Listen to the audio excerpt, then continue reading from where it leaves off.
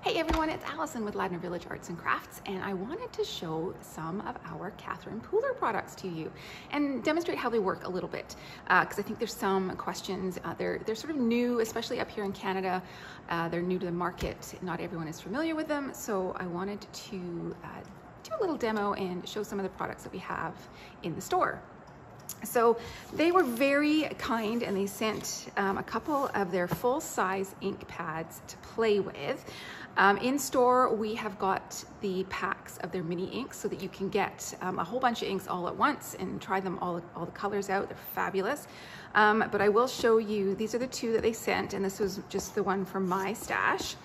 And I want to show you how they sort of work.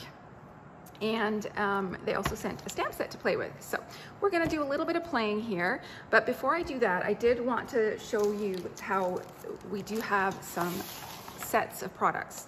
So this is their Daily Grind 6x6 pattern paper, and as the name suggests, it's sort of coffee themed. You've got mugs and coffee beans and that kind of thing. And to go with it, there is both a stamp set and a matching die set. So the stamp set has super fun sayings like, may your coffee be strong and your Monday be short. So super fun to make some cards with, or like gift tags. And the other thing I wanted to show you was this background stamp. It's called the Ink Splat. And it's so fun to give that initial texture to the back of your cards. You can even use it on scrapbook layouts. You would just, move it around your page. And also in this kit, or in this line, are these Providence sequins. And I'm just gonna open up one of these packets and show you the inside, show you those colors. So they coordinate perfectly with the Daily Grind pattern. So there's some pinks and golds and some deep reds. Just beautiful to add to your cards and your scrapbook pages. I use sequins on my scrapbook pages all the time. So those are new Catherine Pooler products that are in store you can purchase right now. So let's look at some of the properties of these inks. I am the most familiar with Tim Holtz Distress Oxide inks, but these have similar properties. So they will react with water. And I did up this sort of playing sheet a couple days ago, and I just spritzed it. Actually took the straw from my water cup and put a few drops of water on there just to show you how it reacts. You get these lovely watermarks with it. So I will take a little spritzer and do that in a moment. But first I wanted to show you why you should buy her blending tools. And to do this, I'm gonna use the blending tools that I'm most familiar with, which are these little sort of 1-inch round ink blenders from Ranger. And I just wanted to show you what happens with this.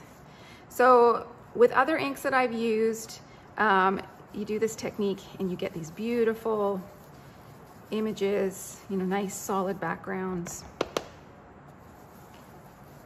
With the Catherine Pooler inks, I tend to get more of this mottling when I use the ink pads.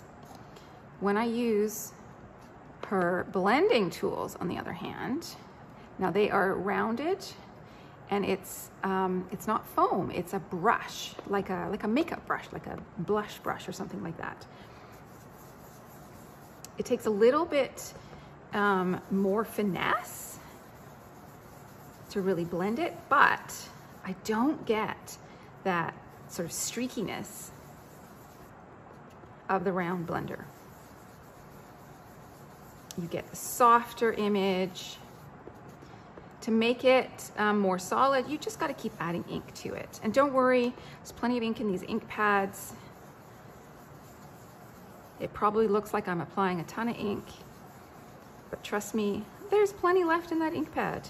And you just got to keep applying it to get a nice solid image, to get it as deep as you want. You can blend it out, fade it out into the edges, that kind of thing. And then the beauty of these inks is that they blend together. So I'm gonna take the Sangria and blend it into this one, which is called Daydream. And we'll start off to the one side and show you this beautiful color. I mean, these are just gorgeous, like jewel tones. And then as I work it into the Daydream, it's gonna combine and you're gonna get a new color. Look at that gorgeous purple. So this is how they blend together. But you can also use them to stamp with. Now, I'm gonna spritz this. Let me just grab my spritzer. So any spray bottle will work. I'm gonna take the end off and just tap. That will give me big drops. Or I can spritz it. And just be careful you don't get it on your ink pads. And then I get a fine mist by spritzing it. And we'll just let that sit and react. I always have a bag of baby wipes handy. And I'm just gonna wipe my mat down. I am working on the Ranger craft mat. Any craft mat will work. You just want to protect your surface, basically. Now, these inks are super juicy. So you don't need a lot. You don't need a lot of pressure is what I mean. You're just gonna tap it and then right to the paper. Rock it a little bit. Such a beautiful, crisp image. You can offset. The great thing about the clear stamps is that you can see where you're stamping, so you can offset it a little bit. Create your own pattern.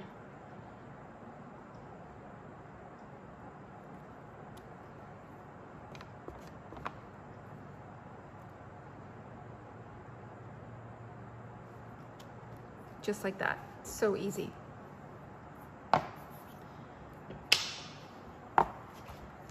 And then let's just,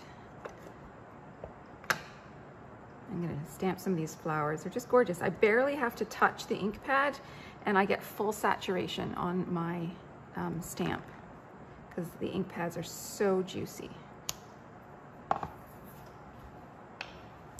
And I'm gonna add a little bit of detail. You see how we got that white bit there? Now I might not line it up properly, and that's okay. I'm not worried about lining it up completely accurately, to be honest.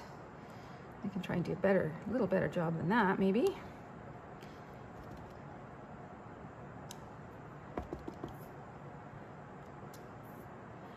But this stamp set and all the stamp sets come with all these little pieces that you can add to create little scenes and whatnot. And of course, once you have, more colors of ink, you can really go to town and create scenes. In our the set of minis, they come with, like I said, I think it's eight different colors in the minis. So you've got a wide palette. So this just gives you an idea of, oh, see, look, you see how that's reacted? So these are the big droplets, and this is the little spray that I did. That's the difference. So you get a real fine watercolor effect from the spray, and then like flicking the end of the dropper on there gives you these nice big drops. But I love how they react with the water. Okay, so that's just a quick idea of these Catherine Pooler inks and how they work. We don't have any of the large ones in stock at the moment. If you would like us to bring some in, please let us know. But do try out the little minis. That'll give you a taste of them. And check out the other stamp sets and paper that we have as well from Catherine Pooler. All right, so thank you so much for joining me today. I'll talk to you soon. Bye.